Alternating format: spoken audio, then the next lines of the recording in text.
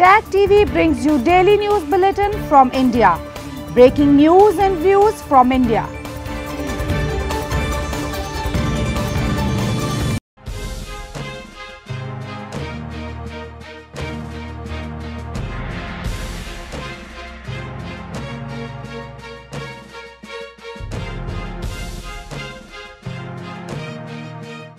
Good evening. Welcome to South Asia Newsline. I'm Lepakshi Khurana. Here are the top stories we're tracking for you on Monday, the 2nd of May.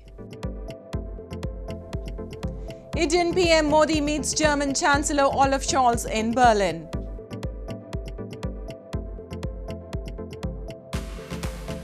Taliban's Prime Minister Mullah Akhund calls to end international meddling in Afghan affairs. And thousands rush back home, indulge in shopping in Bangladesh and India ahead of Eid. And now for all the details. Indian Prime Minister Narendra Modi on Monday held his first in-person meeting with Germany's newly appointed Chancellor Olaf Scholz in Berlin during the first leg of his three-nation Europe trip that will also take him to Denmark and France. It is PM Modi's first foreign trip of the year and the first since the Russian invasion of Ukraine. Both the leaders reviewed full range of bilateral ties, including giving an impetus to trade as well as cultural linkages. Indian Prime Minister Narendra Modi arrived at Berlin-Brandenburg Airport in Germany on the first leg of his visit to three European nations on Monday. Upon his arrival, PM Modi expressed confidence that the visit will boost the friendship between India and Germany. German Chancellor Olaf Scholz later received PM Modi in a ceremonial welcome at the Federal Chancellery in Berlin. He was accorded the Guard of Honor at the forecourt of the Federal Chancellery. The two leaders held one-on-one discussions where they reviewed the full range of bilateral ties between India and Germany, including giving an impetus to trade as well as cultural linkages.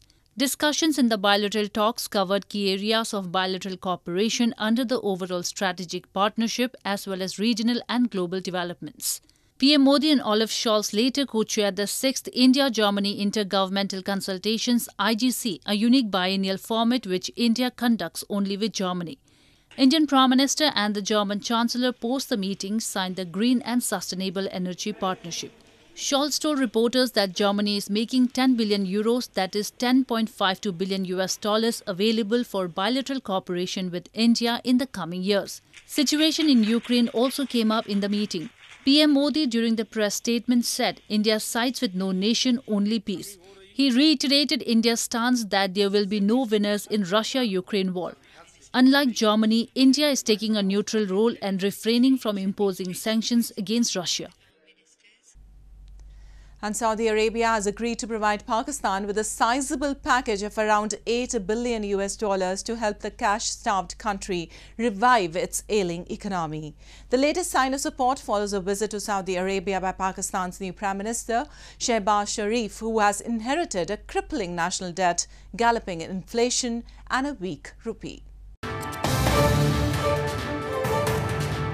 Saudi Arabia has agreed to provide Islamabad with a sizable package of around $8 billion to help the cash-starved country after the visit of newly elected Pakistan Prime Minister Shehbaz Sharif to the Gulf nation, media reports said on Sunday. The financial package includes doubling of the oil financing facility, additional money through deposits and rolling over of the existing $4.2 billion facilities. A joint statement said Saudi Arabia and Pakistan will discuss the possibility of supporting the kingdom's $3 billion deposit in Pakistan's central bank by extending its term or through other options. With a yawning current account deficit and foreign reserves falling to as low as $10.8 billion, the South Asian nation is in dire need of external finances.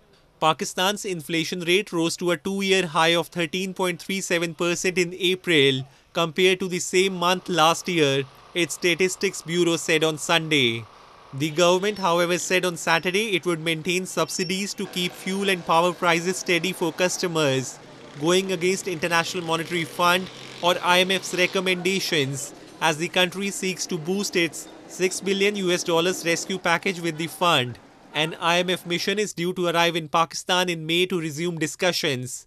If the review is cleared, Pakistan will get more than $900 million which would in turn unlock additional external funding. Moving on, acute power shortage leading to prolonged load shedding has continued to be a primary cause of worry for the residents of Gilgit-Baltistan. Locals have blamed authorities for not doing much to resolve the issue, despite the region having abundant water resources to generate sufficient hydroelectricity.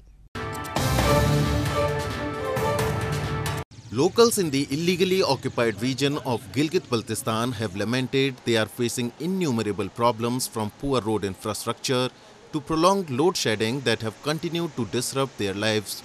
Unannounced power outages of 5 to 6 hours daily affected businesses and people had a distressing time throughout the holy fasting month of Ramadan. Locals said authorities are not doing much to solve the issue despite the region having abundant water resources to generate sufficient hydroelectricity. काफ़ी customer बेचारे वापस जाते हैं, यानी हम उनको काम बना के टाइम पे नहीं दे सकते, लोड शेडिंग नहीं दे सकते। हम भी मुतासर हुए हैं और सूट भी नहीं लोगों को नहीं मिल पा रहा। Locals have time and again held protests over the issue, accusing Pakistan of meting out a stepmotherly treatment to the illegally occupied region as it has failed to develop the infrastructure over the years, leaving them high and dry. And in news from Afghanistan, Afghans celebrated their first Eid ul-Fitr festival under the new Taliban government after 20 years on Sunday. Though the war has ended with the Taliban victory, Kabul residents are not happy with the economic crisis besetting the country. Prime Minister Mohammad Hassan Akhund, who delivered his first Eid speech, urged Afghanistan's neighbours and the international community to stop interfering in the country's internal affairs. Prime Minister of the Islamic Emirate Mullah Muhammad Hassan Akhund on Sunday delivered his first Eid speech after the Taliban seized control of Afghanistan last August. At the Eid al-Fitr prayer ceremony that marks the end of Muslim fasting month of Ramadan, Akhund urged Afghanistan's neighbours and the international community to stop interfering in the country's internal affairs. He also criticised the freezing of Afghanistan's assets by the United States and said the world should stay committed to its promises. Afghans celebrated Eid al-Fitr for the first time under the Taliban rule after 20 years, as people thronged to the markets on Sunday to buy goods. However, shoppers complained of high prices and shop owners were worried about the lack of sales. نن راغلی ملته سودا اخیستلو ته کوم شی به چې مخکې بستلو هغه اوس په 200 ده مخکې به 2 کیلو 3 کیلو ورته مجبورې نه 1 کیلو هم نشو وړی حکومت نه دا هیله کوي دا نرخونه کنټرول کړي. The World Bank earlier in April issued a dire outlook for Afghanistan's economy, noting that per capita income had fallen by over a third in the last 4 months of 2021 following the seizure of power by the Islamist Taliban as US-led foreign forces withdrew. It said around 37% of Afghan households did not have enough money to cover food, while 33% could afford food but nothing more. Well, the economic situation in Sri Lanka has led to huge protest across the country with demand for the resignation of Prime Minister Mahinda Rajapaksa and President Gotabaya Rajapaksa. On the final day of the week-long protest march on Sunday, opposition leader Sajith Premadasa said that his party is getting ready to develop the country with the blessings of the people. Premadasa earlier announced that a no-confidence motion would be moved against the government in the parliament session starting this week. Thousands of supporters of Sri Lankan opposition parties rallied on Sunday in capital Colombo as a weeks-long political and economic crisis showed no sign of abating. Opposition parties ended a week-long march from the central city of Kandy with thousands of supporters thronging Colombo's Independence Square.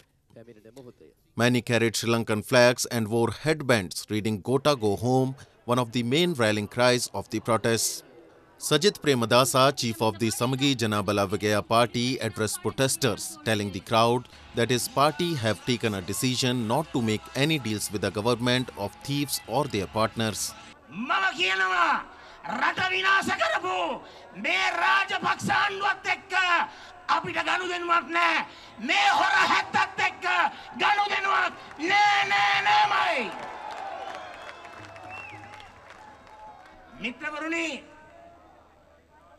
මේ රට ගොඩනගන්නට අපි සූදානම් වන්නේ ජනතාව ලබා දෙන ජනතා ආශිර්වාදය.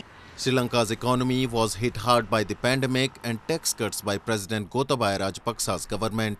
Dwindling foreign currency reserves have left the island nation of 22 million people struggling to pay for fuel, food and medicine imports and brought thousands onto the streets in daily protests that have occasionally turned violent. Rajapaksa was hit by mass resignations from his cabinet last month and now faces the possibility of a no-confidence vote in his reformed government later in the week. He and his elder brother, Prime Minister Mahinda Rajapaksa, have both refused to resign, instead calling for a unity government led by the president, an offer that opposition rejects. And thousands of people across Bangladesh and India over the weekend rushed to their hometowns and indulged in shopping ahead of Eid ul-Fitr. The festival, which marks the culmination of Islam's holy fasting month of Ramadan, will be celebrated in India and Bangladesh on Tuesday based on the sighting of the moon.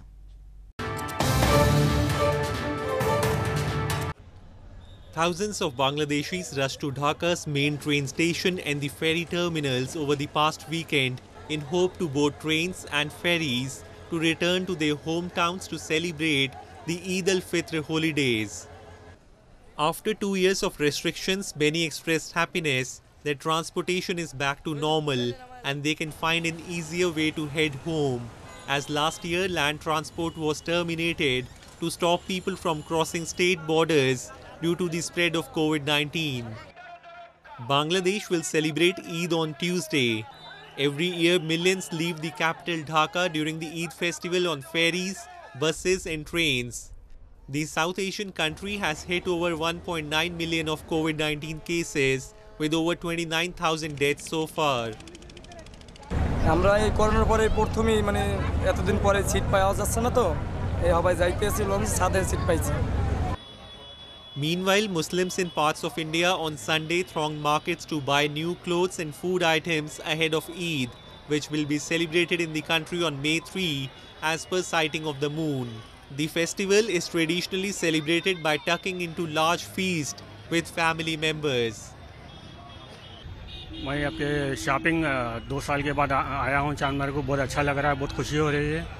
अल्हम्दुलिल्लाह मेरे बच्चों को आपके सारे बच्चों को कपड़े बना रहा हूँ, काफ़ी खुशी और काफ़ी मसरत हो रही है। Eid al-Fitr marks the culmination of Ramadan, the 9th month of Islamic calendar, during which Muslims across the world observe fasting from dawn to dusk and make every effort to be more spiritual and charitable. And running over a span of weeks, depending vaguely on astrology, Nepal's longest-running Rato Mahichendranath Chariot Festival began on Sunday. A 32-feet-high chariot is constructed by the Newar community annually for the festival, which is pulled around the city for about 2 months.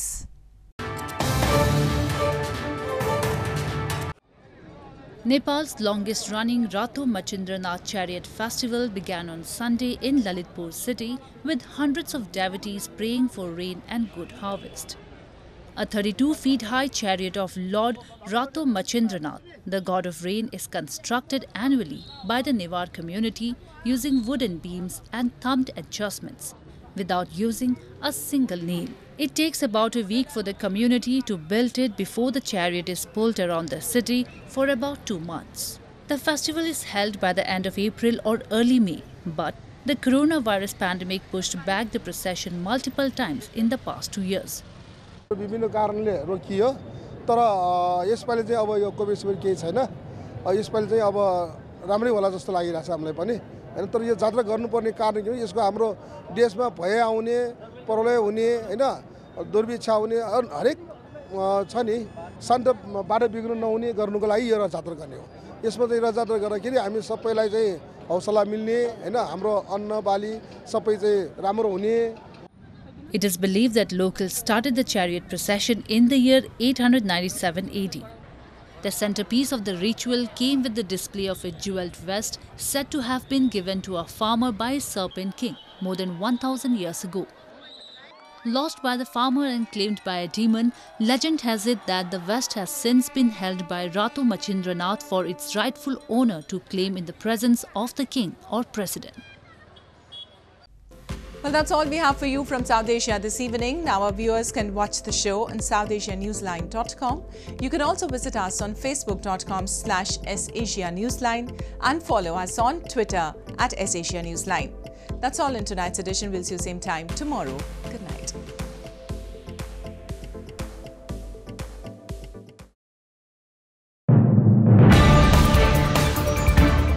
TAG TV brings you daily news bulletin from India. Breaking news and views from India.